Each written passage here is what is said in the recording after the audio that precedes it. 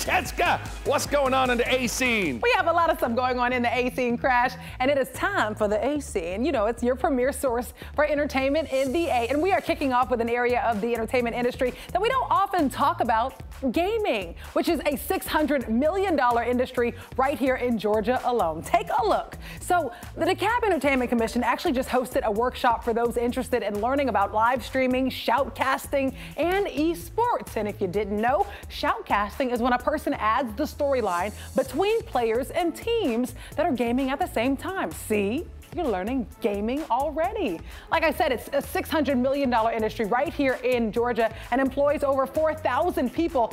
Check out why DEC says more and more people are turning to the sport. Much more interactive. People, the audience, want to be involved with what's going on. And that's part of the reason why live streaming has become the entertainment form of the first part of the 21st century. I'll let you know when they have their next workshop because you're definitely not going to want to miss it.